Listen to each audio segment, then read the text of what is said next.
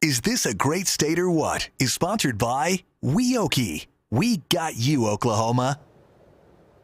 Well, welcome back. You can still see them dotting the Oklahoma landscape. We're talking about old barns, and a lot of them are more than a century old now. They're so cool. So how many are left? Well, Galen Culver introduces us to an OSU geography professor who wants to know that more than anyone else. Topographical maps and the back roads of Oklahoma. Brad Bays has scanned them all and driven most, looking for relics of agricultural past. The utilitarian, but simply beautiful Oklahoma barn.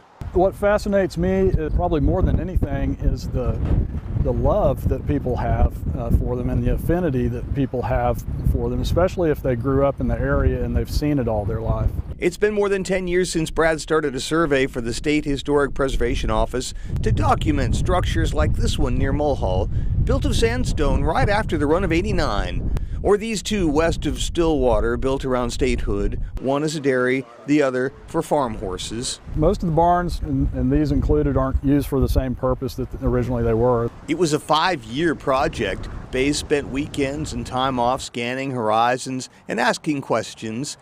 His survey eventually included more than 700 structures, 100 of them important enough to be included on the National Historic Register. There are many, many out there, and all that I ever did was sample them.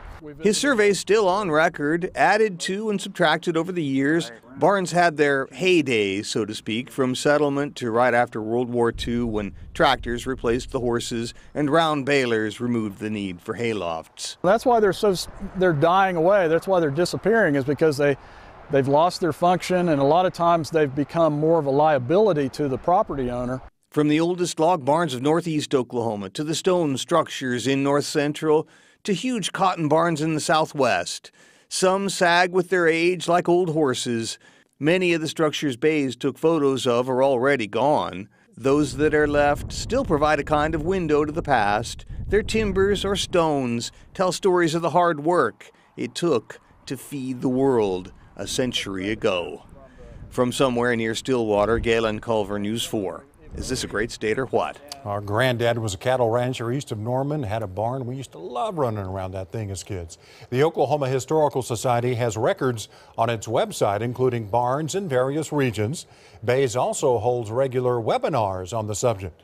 We have links to both at KFOR.com.